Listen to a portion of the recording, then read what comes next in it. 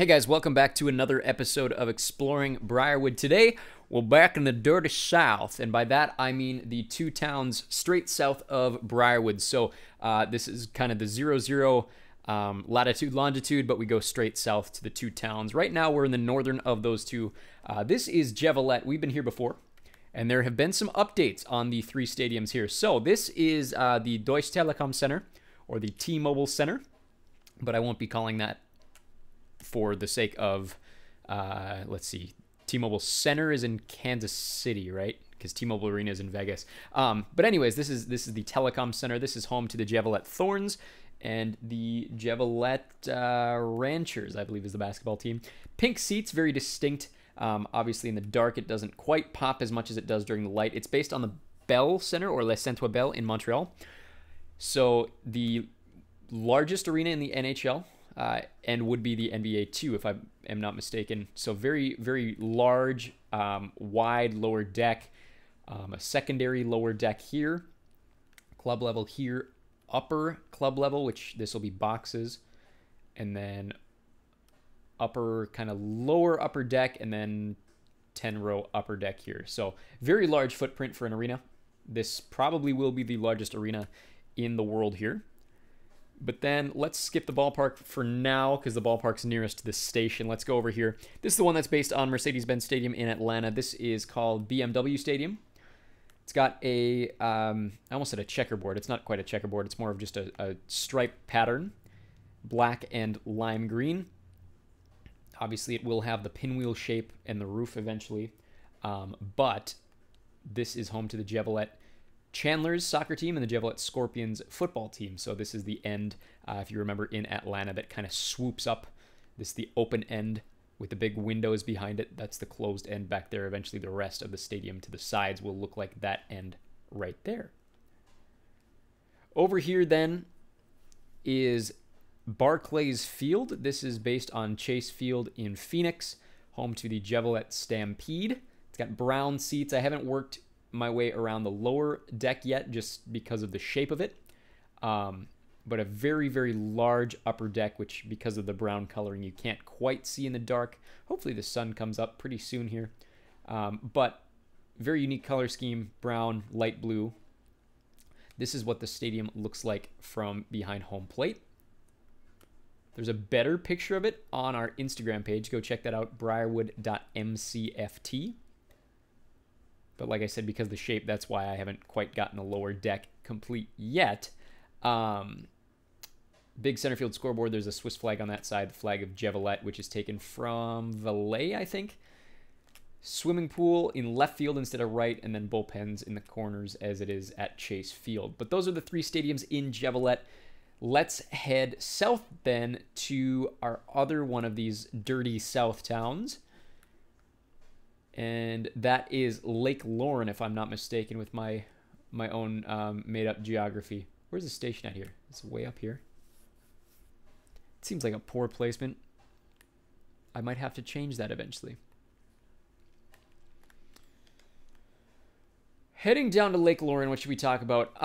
As of me recording this, I am getting really excited for the Doctor Who 60th anniversary special, which will have aired by the time that you guys have seen this. I have a bunch of cool stuff on the main channel coming out. I'm right about to post a 21 Pilots, the second episode of the 21 Pilots series, the one about Trench, their 5th album.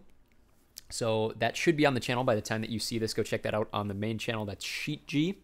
There's also some stuff on that channel. If you are into Doctor Who, I have an entire 2-hour-long timeline video talking about the entire timeline of the new series of Doctor Who since the revival in 2005. Just puts everything on a linear timeline. And then I have rankings for every single episode of Doctor Who. Go check that out if that's something you're interested in. Otherwise, stay tuned for more on this channel as well. Lake Lauren, we've been here before. I don't have any updates really to the aquarium over here, so we won't even really check it out. This is probably similar to how it was the last time we were down here. Not a lot has changed in Lake Lauren, but this is the one that's based on Camden Yards. This is Dayton Yards. It's home to the Lake Lauren Mermen, who now play in Tier 1, given their promotion this season. Double-decker bullpens in right field. I haven't decided yet what to do with center.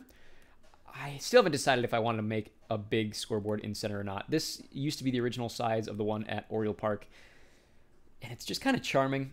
Eventually, of course, I still haven't decided whether or not I want to do a big...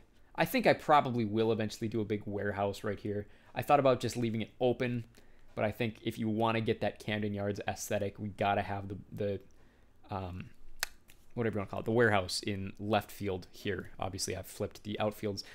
This is the one based on the United Center in Chicago. This is the Greyhound Center. So this is home to the Sirens and the Finns. Teal seats. I think I called this the Sandstone Classic. Oh, I can't exactly remember what I called this tennis tournament. Again, that's one that the Instagram page would be able to let you know. But then over here we have some press rooms in the colors of the Sirens and in the colors of the Finns. And then over here is Progressive Field. This is the one that's based on a little bit of a mix between State Farm Stadium in Phoenix, home of the Cardinals, and AT&T Stadium in Arlington, home of the Dallas Cowboys. So it's got kind of the general shape on the inside of Arizona, but I think on the outside I'm going to make it look a little more like Dallas. This is the open end zone where the field would come through.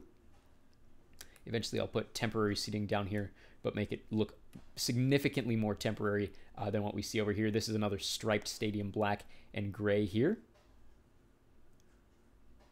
And do I have media rooms underneath? I think I do. You can kind of see something behind there. Let's go through here.